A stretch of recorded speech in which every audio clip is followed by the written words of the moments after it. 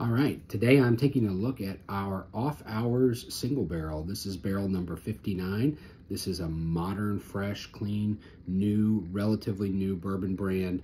This is 5 years old and it's a single barrel bottled at cask strength. The proof is 105.4. It's one of the lowest proof single barrels that I've ever seen. It's from MGP, which means I think it was aged mostly on a lower floor where it's a lot cooler.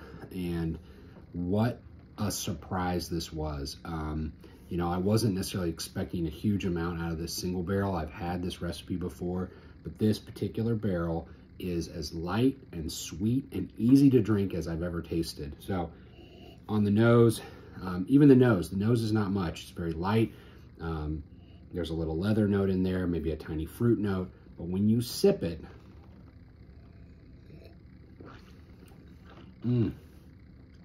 it's sweet, it's nutty, it's got like a passion fruit flavor, there's a tropical fruit to it.